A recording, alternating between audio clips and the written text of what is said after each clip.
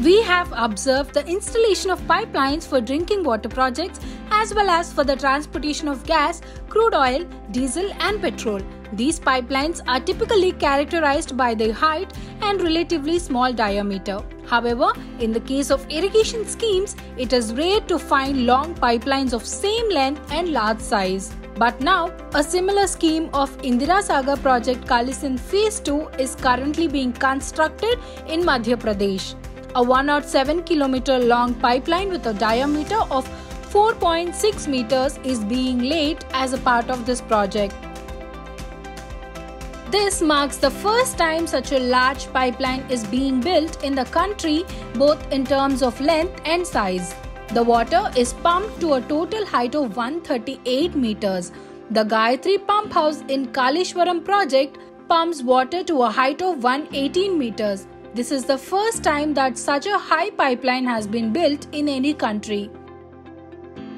The second phase of the Kalisindh works being undertaken by MEIL includes the construction of pump houses, a power control room, power supply lines and lines for the main pipeline pumping stations. The project is being set up to irrigate 275,000 acres. This scheme is the first in the country to use pipelines on such a large scale. It is also the first scheme in the country to use so many pump houses. It is common to build pump houses for irrigation schemes. However, in this scheme, 45 pumping machines are being installed in 4 pump houses.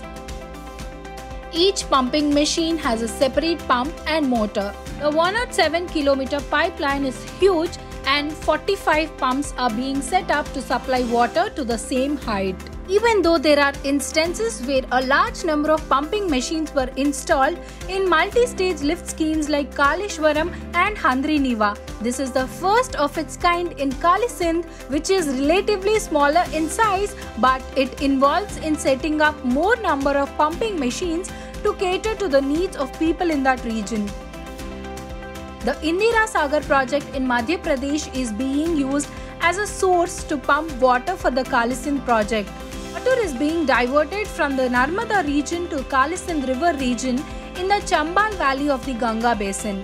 This is a notable feature of the project as it involves transferring water from one catchment area to another. Normally, pipeline installations involve discharging water from pump houses to gravity canals.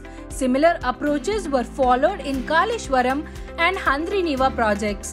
However, supplying water for 107 kilometers through canals is not feasible in the Kalisindh project due to the geoclimatic conditions, and the water flow has to reach the height.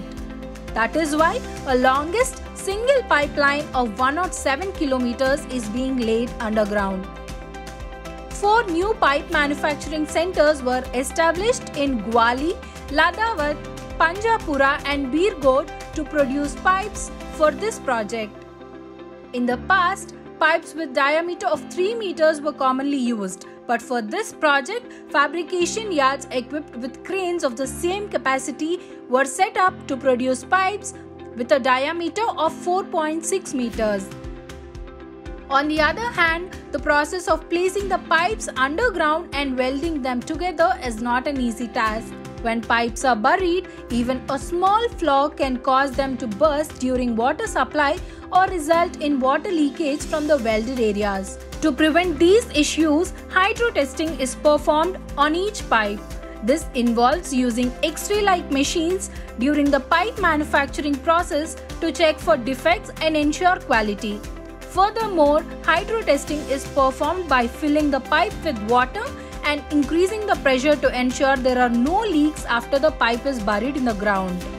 Hydro testing of such large pipes is not an easy task. The construction of 4 pump houses is an important part of the project. Pump House 1A, located near Indira Sagar Reservoir, pumps water to the height of 103 meters. Pump House 2 near Bhorkailya pumps water to a height of 138 meters. Pump House 3 near Tundrikhera pumps water to a height of 129 meters. Pump House 4 near Raheli pumps water to a height of 51 meters. A total of 45 machines are required for the pump houses. So far, 20 pumps and 30 meters have arrived at the construction site.